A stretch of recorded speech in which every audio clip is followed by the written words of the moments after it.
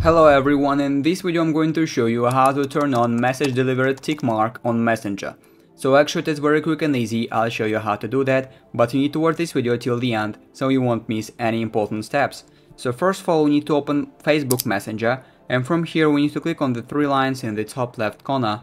Now we need to go to settings in the top right corner to see the settings of our application, and the first option here is active status. We need to click on it, the second option here, and make sure that show when your active option is turned on, otherwise no one will be able to see the delivered tick mark on Messenger. So when you turn this option on, the next thing I'll suggest you to check if there are any restricted accounts you have on your account. So to check this, we need to click on the privacy and safety, the fourth option.